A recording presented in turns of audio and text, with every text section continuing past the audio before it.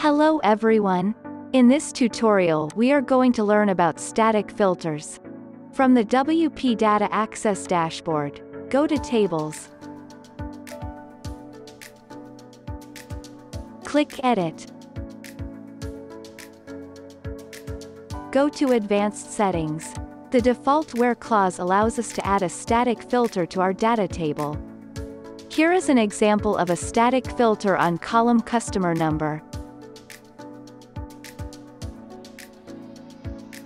Save the changes to test the result.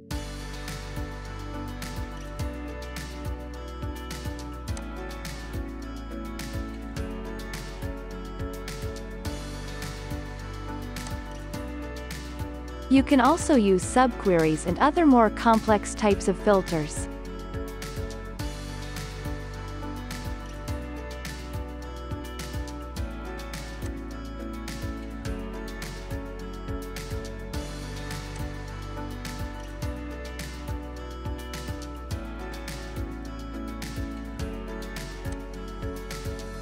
Shortcode parameters are another way to add a static filter.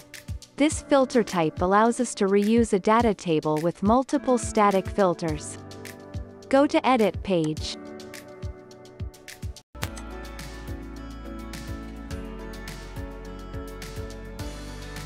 Here is another static filter using shortcode parameters.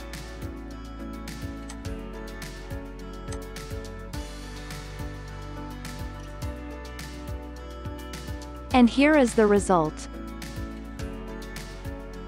I can reuse this static filter to create another data table querying multiple columns. A comma-separated list can be used to add multiple column filters.